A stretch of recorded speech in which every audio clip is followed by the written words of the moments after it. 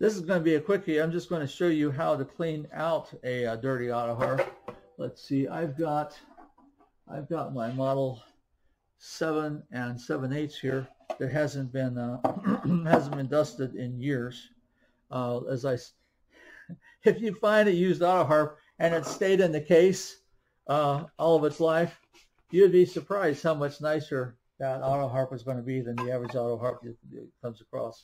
I use a cleaning solution and a rag and a knife to do most of my cleaning of these Autoharps.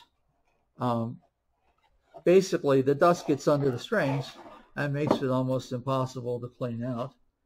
A little rag, a very thin table knife, and a little bit of back and forth, and you can see how much difference that made just right there. Now the hard part is getting up into the corners and getting under the keys, and then once you've got that done, then you can do the same, use the same cleaning solution and a Q-tip and go all the way around here. And it'll take several Q-tips probably to get that all cleaned out, but you'd be surprised how fast a beat-up old Autoharp will start looking good with just a little bit of cleaning. So I just wanted to show that. This paper that has the note names on it is paper, so don't get it wet. Don't soak it down. I mean, you can clean it off the way I did. In this case, it's actually varnished over, but on a lot of them, it's just a sheet of paper. So be very careful about that. On some of the paper is kind of loose. You have to be careful about that. But here I am with my crusty knife, and I'm actually going around this way a little bit to try to get under the pads. That doesn't hurt a thing.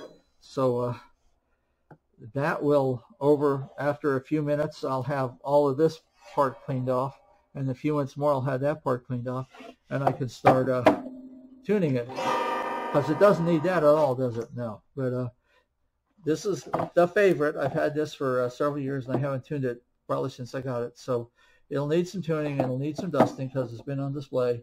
But it's not life and death if your Autoharp gets a little dusty.